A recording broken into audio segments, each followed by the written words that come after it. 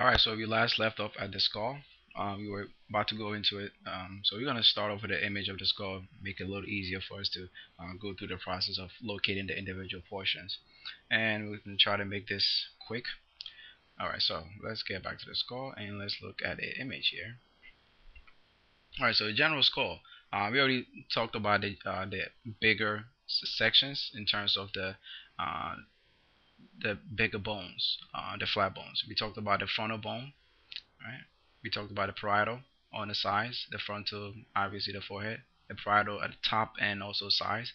We talked about the occipital, which is at the very back and the base, and we talked about the temporal, which will be found on the sides. So now we're going to go a little bit into the more portions of it. One item that I mentioned that we didn't talk about last was the Chronos sutures. All right, so as you can see here, there is a separation between the individual skulls. Right. Generally, if you were to think of your skull before ever seeing an image of it, you would think it was one whole item, but it is not. It is a bunch of pieces of bones, flat bones put together. All right, so starting from here, as you can see, there's a coronal skull suture, and you may remember coronal when we talked about the planes, right? When we said that it was a coronal division, that means we're dividing the body into a front and a back, or a dorsal and a ventral. Right. So here the idea is still the same, right? So as you can see, the coronal suture is separating the frontal from the parietal, right? Here we have the squamosal suture, right? As you can see, that's separating the parietal from the temporal bone, right? And at the very back, we have the lambdoid suture, right, which is separating the parietal from the occipital, right? At the very base here, right past the process, right, you can see that we have the external auditory meatus, and we just covered meatus a few think in the last item, right? So meatus is just an opening, right? Now here we have our mandible, the lower jaw. Now you notice that the lower jaw has a major connection here, all right? So this would be the temporal mandibular joint, right? The TMJ, all right? Getting a little bit closer here, we have the coronal process. Okay.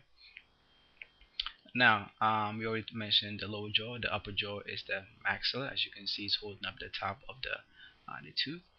Here we have the nasal bone itself, and we have the nasal septum, right, which we're not seeing. But if you have two of the nasal bones, right, the septum will be the very division of that. And I'll see if I can get an image that better suits that. Alright, so again, up closer to the back to the top here, we have here the orbital cavity. Obviously, that's where your eyes will be housed, right? So what I'm going to do is I'm going to see if I can get an image so that we can have an image of the inside, so we can look inside of it. Alright, now this is not an image of that I want to show you yet, but I wanted to just kind of show to you. So just to go back to the idea of the skull itself being separated. Alright, so this gives you a very good image of what the separations are. Alright, so as you can see here, you see how the parietal, both the left and the right, are both separated from the frontal. Alright, and both can be lifted up. And at the bottom here, at the base, we have the occipital. And on the sides, we have the temporal bone. Obviously, this will be the left side of it, and that will be on the right side of it. And we have both sides of the zygomatic, the cheekbones, and then we have the maxilla, the upper jaw, and the mandible, the lower jaw. And as we mentioned before, here would be the temporal mandibular joint. Alright, so that was just to kind of get back to what I was mentioning before. Alright, so now this image here gives us a better picture also of the other bones that we didn't mention. Alright, so we're familiar with the frontal, parietal, occipital, once again temporal, mandibular, maxilla, and the nasal bones. Two other items, and of course zygomatic. Two other items that we haven't talked about really are some smaller bones on the inside, ethmoid and sphenoid. All right, two of my favorite bones, so we're gonna go over those as well. All right, so now when I say that these are two of my favorites, is because of how they actually look and where they're located. All right, so this is the sphenoid bone. Right, so this is essentially located right about the middle part of the skull. Right, essentially what it does is it forms a great wedge between all the other bones, and pretty much brings them together. Right? If you look at it, this looks kind of like a bat. Right? So this is always one of the easiest item to remember. Right? Has the greater wing, the lesser wing, has the slit. Right? We talked about. So this is one of the easiest ones to remember. Now, we're not going to go over the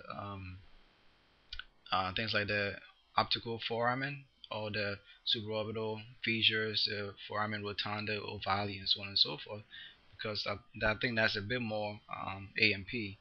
So this is more medical terminology. So I'm gonna stick to just talking about the general features of the actual item itself and what it does.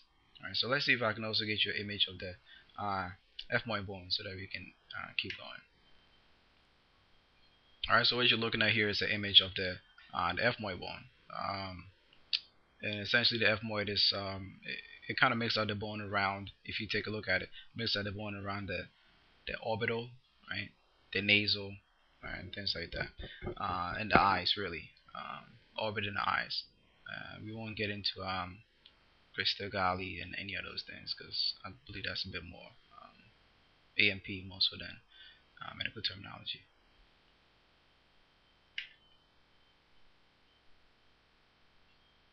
All right, so back to where we were. So we already talked about the major sections of the skull. Some little things to know about things like, let's say, the maxilla. Um, maxilla, right? All right, the maxilla, the upper jaw. Essentially, what it does is fused by the midline, forms the upper jaw and uh, hard palate, right? Which is essentially the roof of the mouth. Hey, what am I doing there? All right, essentially the roof of the mouth. All right. Um, and if you ever heard of a congenital disorder called cleft palate, then you may have you may know what I'm referring to. All right. We already mentioned the nasal bone, so nothing to go into the nasal bone. We didn't talk about the lacrimal bones, but essentially the lacrimal bones are at the corner of the eye, um, and this is where you find the connection of the lacrimal sac coming out. All right. I don't believe I mentioned the vomer, which is the separation of the two nostrils. Right, I think I may have mentioned the bottom of it when I was talking about the nasal septum, but I didn't talk about the actual separation, which is the former. All right. We already mentioned the zygomatic, the cheek bones. Now, I don't believe we've gone over the sinuses yet. All right, so let me get you an image of the paranasal sinuses. Okay, so this is a nice and simple image of the paranasal sinuses. Alright, so at the very top, right, you have the frontal sinus, which obviously you can see where the name is coming from. Is it right above right below the frontal bone, and right above the nasal bone itself. Excuse me. Going backwards a little bit at the furthest back, we have the sphenoid sinus. Right, so you can also see like the general location of the individual bones also. All right, at the very bottom, maxillary, because remember, upper jaw was the maxilla. And then here we have the ethmoid sinuses. All right, so again, this gives you a really general, good view of where the sinuses are located, and that's all you really will ever have to know about the location. All right, or any image that's given to you, you can always just simply tell just by looking at it. So if you look at it from the side, all right, you can see that this will be on the top, by the middle. This is furthest back, and this is somewhere in the middle location. If you're looking at the image from this view, then again, frontal sinus at the very top, ethmoid here, and it will be a little bit harder for you to see. But if you can tell, if you ever felt right above your nose or just a little bit below when you're sick, you'll be able to, or even right between your eye, your two eyes, right? You'll be able to kind of feel when it gets tender, a little tender, and a little pain when you have some sort of headache or excuse me, if you have some sort of nasal congestion or something in that nature. All right, so that should be able that covers that. We already covered the thorax region, so there's nothing else to cover on that.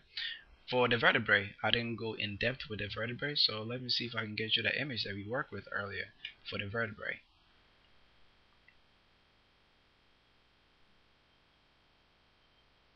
All right, let's go back here. I believe we saw it right over here, and Google will find it for us again. Skeletal system. And I think this is the image that we use, so we might as well continue using it. Alright, so looking at the skeletal, the vertebrae, we didn't talk about it before. So from the very top, right, from the axis going down here all the way to the very bottom. Alright, so at the very top, you have your first 7 sets. Right, the first 7 sets correspond to your neck, obviously, so that would be called a cervical vertebrae. Because remember, cervix, as we talked about earlier, is for the neck. All right. So the next 12, the next 12 would be corresponding to your thoracic cavity. So that would be a thoracic vertebrae. At the bottom here, remember that when we talked about the body parts, we said that the lower sides here were your lumbar. So that means the last 5 here are your lumbar vertebrae. And at the very bottom, where you see this big thick bones that are fused together, the vertebrae fused together here. All right, that would be your sacral, and at the very bottom of it, the coccyx.